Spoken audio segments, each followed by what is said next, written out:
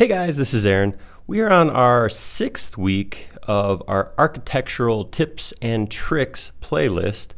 And I had kind of a cool tip that I want to show you guys as far as creating door components. I'm not going to go into dynamic components, making swing, that kind of stuff. There's other videos on that. I just wanted to come up with or show you a little tip I use for creating both the 2D and the 3D components in the same spot. So let's go ahead and hop in and take a look at that. All right, first thing I want to do is I don't actually need my reference image anymore. So what I'm going to do is I'm going to just take it and I'm going to put it onto its own layer.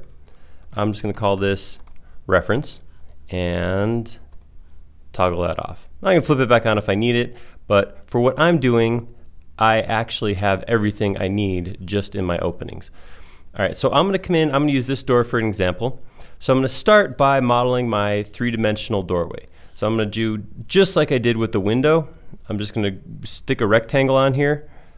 So I'm going to click, whoops, rectangle right here. I'm going to offset it, the trim width.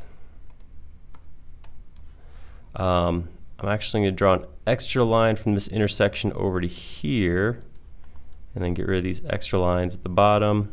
Don't actually need those. And then I can pull this out, whatever my trim width happens to be. All right, now I'm going to grab all that, triple click, and I'm going to move it to the other side so we have trim on the other side also. So very similar to what we did for windows, obviously stuck it on both sides. And while that other side, while this side is already selected right now, I'm going to shift, triple click the front, right click, make that a group. So I'm putting my trim in there. This is very basic. I didn't put the other materials on the inside. I didn't, put a face on here. I'm just throwing this stuff together. You can put as much detail in here if you want strike plates, hinges, whatever you want can be added. I'm just doing this to kind of represent a door. So you guys get the idea. Here's my trim. That's not the part of the video I want to show. So what I'm going to do next is I'm going to create a rectangle to represent the door. So I'm going to come right here. I'm going to come out to here. Maybe I'll say it's 3 foot by 1.5 inches. All right, and then I'm going to pull that all the way up to the top, triple click that, and make another group. And now I'm going to take both groups and make them into a component.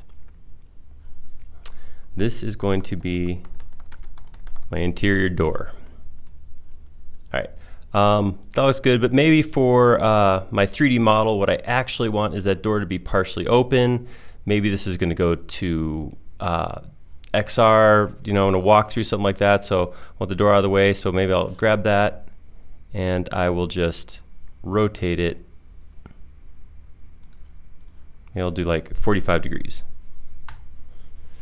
All right, so that is a decent 3D component. I know we could go through here a little deeper. I could put a knob on here and put additional hardware, hinges, that kind of thing. But right there, that real quick represents my 3D geometry.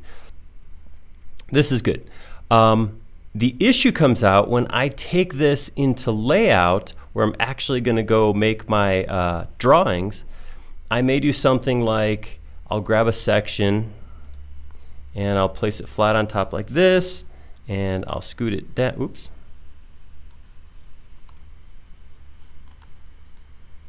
And I'll scoot it down. And then when I look at it from straight above, as I would for creating my floor plan, I may not love this representation of a door. I could tell it's a door, it's great, but for 2D purposes, I may actually want a rectangle filling the space up, and then maybe I want like, an arc right here showing where the door opens to.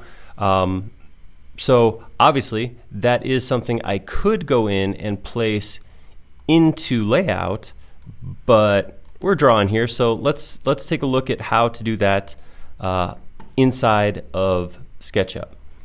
So I'm going to go ahead, jump back to how I was working before, and I'm going to go into this component. Whoops, wrong one. I'm going to go into this component, and I'm going to draw some geometry on the ground. I'm going to put a rectangle right here, represents my opening. I'm going to draw another rectangle. I'm actually going to temporarily hide this. Another rectangle right here. And I'm going to make that the size of the actual door. So I'm going to say 3 foot, and there we go. And then I'm going to also come in here and I'm going to put in an arc. So I'm going to use, if you guys caught that, I came to arc and I actually grabbed my regular arc rather than my 2-point arc, which is most commonly used. With my arc, I just pick the middle point, I pick the edge that I want to go out to, and then I can just swing that right out. Oops, apparently I did not draw that rectangle the right size. All right, so we'll clean that up right like that. All right, and I may actually get rid of this, reverse these faces, and basically, if I triple click that, that's my 2D representation of this door that I might want. So I'm going to go ahead and make that a separate group. Now, here's where the fun part comes in. Hold on, let me edit, unhide my door slab there. So all of this is one piece. This is cool because when I take this, I can actually grab this and take it and make a copy and go stick it in a different doorway. The nice part where it's going to become useful for me is if I come in here, I can grab some of these pieces and maybe I'll take these, the 2 3D pieces, and I'll put them on a layer called Doors 3D. Enter. And then I'll grab this component right here, and I'll put that on a layer called Doors 2D. See, I have these 2 layers now. Whoops, I called it door versus doors. Oh man, everything's falling apart. I can edit that. So I have Doors 2D and Doors 3D. So now this is where this is cool, because what that means is as I'm prepping the output, I can do all my work or my walkthroughs, my fly-throughs, my renders with this on, but when it does come time to output to layout, I can real quickly make that change.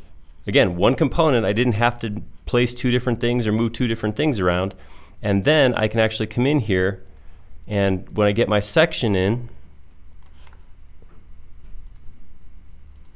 look at that from above. There's my nice 2D representation, my 2D callout for that door. Again, all in one spot. So I don't have to go in and replace. I don't have to do a find and replace, search, take that out, put it back in, anything like that. I also did not include the trim on here, so I have just that callout. If you want the trim, of course, you could put the extra rectangles on here also, but kind of a nice option, a quick way to toggle from what you would need for a 3D drawing, like I said, a fly-through, animation, render, that sort of thing where I actually want that door, and 2D, which is what I want to prep for layout for my actual drawings. So, and again, since this is all in one component, if I want to duplicate that and put it on another door, I can really just click right here, and we'll drag it right over and stick it onto this door right here. And now that one, same thing, is ready to be toggled just like the other. So to turn my 2D off because I'm in 3D, or swap that to 2D when I'm ready to go to output. So there you go. Just another little tip for how you can speed up the processing of architectural drawings. Again, we didn't really go over how to draw anything cool, but hopefully that helps you if you are in a situation where you want to create both 3D imagery and 2D imagery from the same model, which of course is kind of the goal when you're doing something like this. So hopefully that helps. If you have another tip that you use with door components, love to hear it. Leave a comment down below. Subscribe so you see the rest of this list, and if you did like it, tell us why you liked it. Or even click the like, then we'll know you liked it. We like making these videos, but they mean a lot more when they're showing the things that you want to see. Thank you.